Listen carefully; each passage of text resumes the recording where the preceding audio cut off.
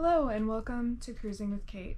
I am currently on week 6 of my consecutive cruises. I have a couple more to go. I'm starting to get a little sad actually because it feels like I'm nearing the end, but I will be back on this ship for one of the Alaska cruises, so I'm really looking forward to that because it'll give me an opportunity to see some familiar faces again and just be on the ship. I've grown to really love this ship, the Solstice, so I'm looking forward to that a lot. And I haven't been to Alaska in quite a few years, over 10 at least, and it's been even longer since I did an Alaska cruise. I think the last time I did one of those was almost 20, so I'm really excited to have a veranda room for that cruise and just look out my window and see all the amazing scenery, because if you haven't been to Alaska before, it's so gorgeous. Alright, so today I wanted to talk about the SeaPass card. Now this card is what allows you to come on and off the ship as well as make purchases while you're on board.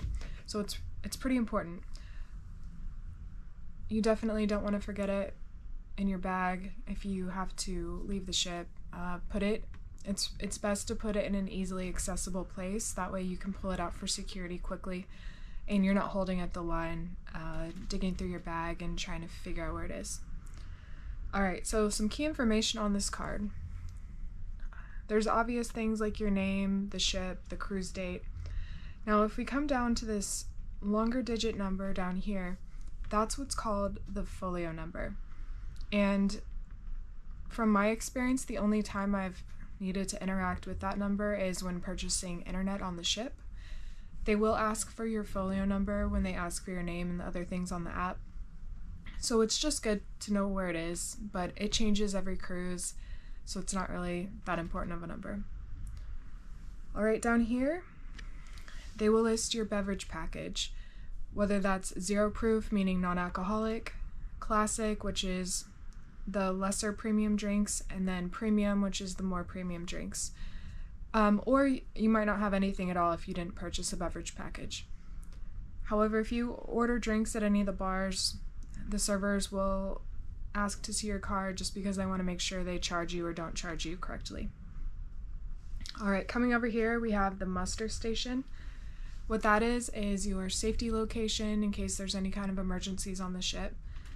So for example, it might be the theater or one of the restaurants on the ship.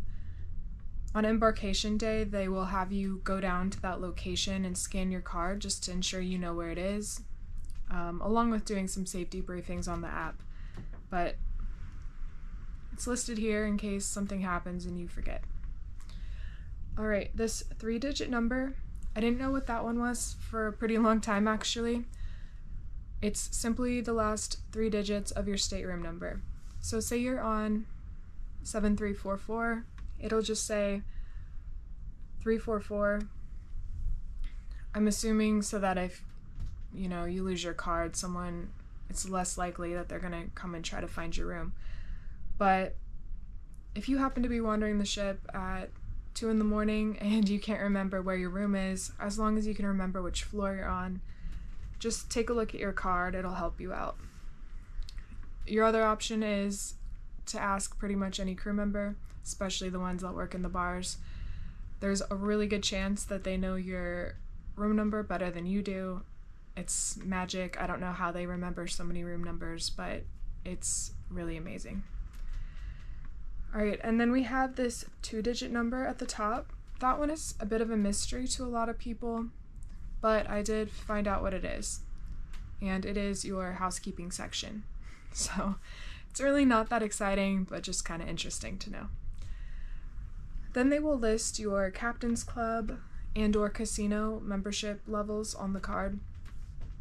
I don't currently belong to the casino, but it would say something like Select/Onyx if I did. They'll put both of them on there. One thing about the Captain's Club membership levels is that if you're doing back-to-back cruises, it can sometimes take weeks for those points to show correctly, and that means if you do move up tiers between different cruises, it's probably not going to reflect accurately when you get on the ship. But if that's something that you want to have updated, especially if you want to make sure you're invited to those events.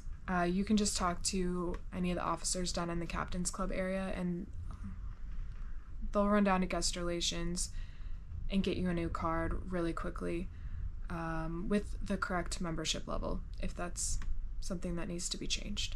They're amazing with that. Alright, so like I said, I usually put this in the outer pocket of my backpack just because I'm not as worried about it getting stolen if I'm out at a port somewhere, but it's still easily accessible for getting on and off the ship.